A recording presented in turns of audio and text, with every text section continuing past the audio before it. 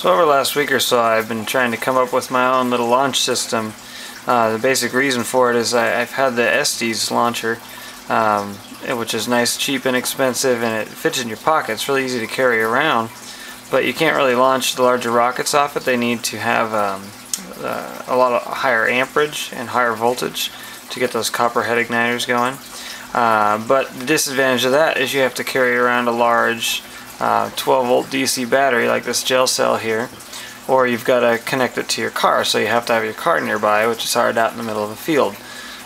So anyway, I wanted to get the best of both worlds and try to be able to have something that I could toggle in between internal power and external power. And so I'm going to show you in the next video how it all works and exactly what each little component of the launcher system does. I thought I'd start with a basic explanation of how the controller works, and then I'll explain this little mini schematic here. First, I've got a little arming toggle button. It's your safety switch basically, and when you flick that, this is a continuity check light. It tells you whether or not you have a good circuit going between the controller and your igniter. If something were wrong with your igniter or one of the clips came off, that light would not go on.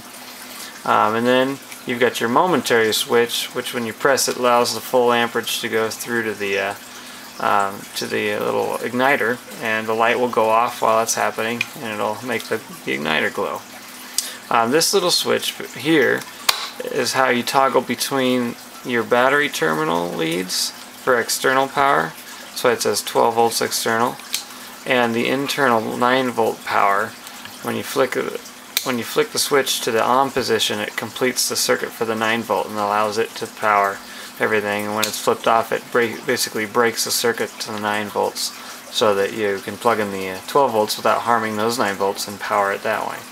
So the circuit, the basic idea here, and first off, I didn't use traditional schematic drawing to make it a little easier for those of you who are like me and don't have a whole lot of experience with electronics. So I've got a picture of the banana plug receptacle, back left there, positive. It's going to have a wire coming from it to one side of your momentary switch. And on that same side, you're going to take another wire going to the little 12 volts DC light. On the other side of the light, you'll take a wire back to your momentary switch. However, on that same side of the 12 volt light, you're going to have a wire coming over here to one side of your safety toggle switch, which is this guy. And on the other side of the safety toggle, there will be a wire going directly to one of the igniter lead receptacles. On the other receptacle for the igniters, you're going to take one lead over to the negative lead of your battery terminal. And that is your basic 12 volt circuit. You could leave it at that if you don't care to have internal power. If you do want to have internal power and add this little switch in the mix, it's pretty simple. All I did here is take two 9 volts in series, which means to connect the positives and the negatives of the battery. It treats it like one battery. It basically gives you still 9 volts, but double the amperage to travel through longer wires. So you're going to have a wire coming from the positive side to the switch, and from the other end of the switch to the positive on your battery. Doesn't matter which one, just pick one positive. And then pick one of the negatives to take a wire directly to the negative battery terminal. So in effect, when it's switched on, you have 9 volt power. Switched off, it takes this out of the mix. You can put your battery terminals on your 12 volt battery to supply power. Now, this system has a couple advantages over buying something like the Aerotech Interlock controller. The first one is that you can customize it to any size and shape you want. And with the Interlock controller, you're also going to have to spend about $50, $60, $70 just to get the controller without a battery. Whereas this might cost you $20 to $30. And the other cool thing is you can make the option of having internal power with this, so you don't have to lug around that huge 12 volt battery all the time.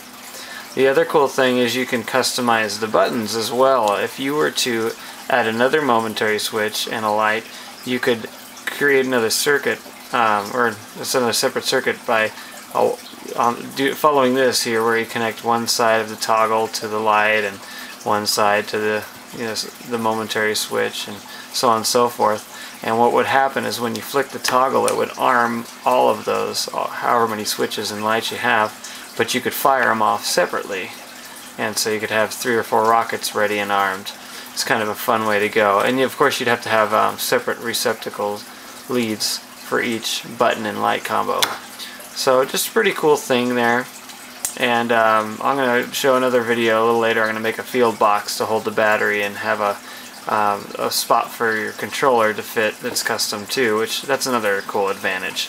So feel free to beg, borrow, and steal with all this. That's what I did. Took some ideas from others, and please post comments. And if you find something that you've done is really fun, adds a special change to the controller, I'd love to hear more about it and share that with others. So thanks, and happy launch controller making.